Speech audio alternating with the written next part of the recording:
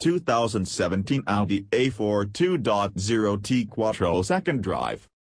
Never mind the impending bubble burst, it's technology's time and Audi couldn't be happier. The 2017 A4 is the latest attempt to prove beauty and brawn can't beat intelligence outright. And this is the company's best case in 20 years. For 2 decades, the A4 has been the backbone of Audi's lineup and key in its resurgence into post-unintended acceleration days. This car has managed to build up a successful following by being an alternative to the more popular BMW 3 Series and Mercedes-Benz C-Class while being nearly as good, if not actually better, than the competition. Audi chose to stake a claim in simple clothes-covering technology that was more intuitive than some, being different without being difficult. But Audi is as much a part of the establishment as its big rivals now, so it's not getting any alternative breaks anymore. It's the young tech startup that's finally a grown-up, and learned to dress like one.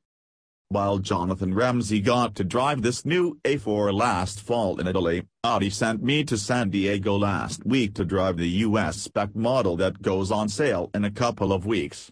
And, in short, if you like the old A4, you'll really like this one. The fact this model is known internally at Audi as B9 is a coincidence when you think about its exterior design.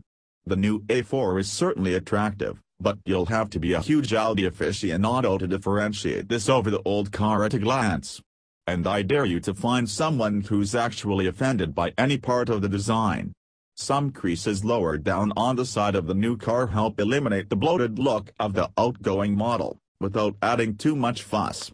Audi still has Acura beat in the precision race. Other new details of note are a wider grille and slimmer headlights, xenons are standard, full LEDs optional, that make the front of the A4 look lower than before, and new sequential turn signals out back that are just fun to watch in traffic. Changes are far more noticeable inside.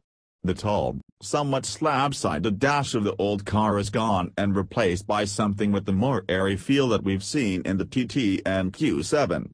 There's less of a black dash to get in the way of the expansive windshield and generous side glass, all unusual in today's automotive landscape. You're going to enjoy the fact you can see out of the A4. This car is also the latest recipient of Audi's virtual cockpit, part of the $3,250 technology package on Premium Plus and Standard on top-level prestige models. As in the TT and Q7 that also offer it, the virtual cockpit is a slick presentation of every piece of data a driver could want: vehicle information, changing a radio station, zooming in and out of the sharp Google Earth imaging. Oh yeah, and how fast you're going, too. There's more good news on the tech front. Android Auto and Apple CarPlay are now included, as are 2 USB ports instead of the old proprietary cable.